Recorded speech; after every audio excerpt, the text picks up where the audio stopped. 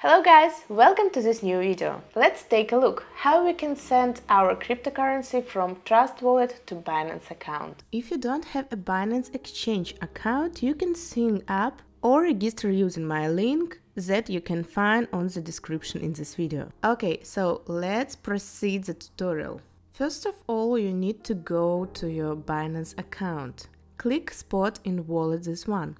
Search for the token that you want to receive. I want to receive the DXC token from my Trust Wallet. Click DXC token, then click Deposit. As you can see, we have two networks here, ERC20 and BIP20. Therefore, you must check the token that you are going to transfer, if it is in BIP20 or it is in ERC20. Go back to my Trust Wallet. I will check the DXC token if it is in ERC20 or BIP20.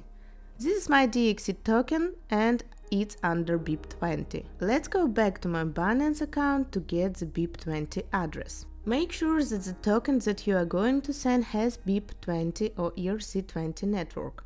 So click BIP20 BSC, then click Copy Address.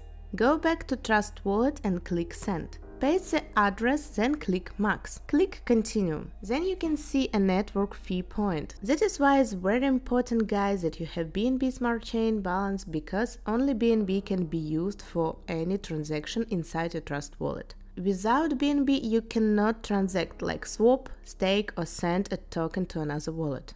So I have BNB, so I can send a token to my Binance Exchange account. Then we will wait for the pending transaction. We need to wait for a few minutes. Go to the Binance Exchange account and go back to the Spot wallet.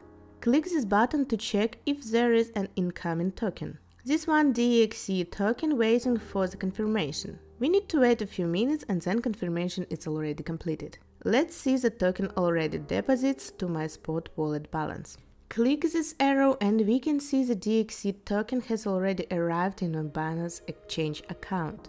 Okay, so that is, guys. If you are new to my channel, please subscribe and click notification bell to get notified every time I upload new tutorial. Thank you for watching this video and I will see you next time.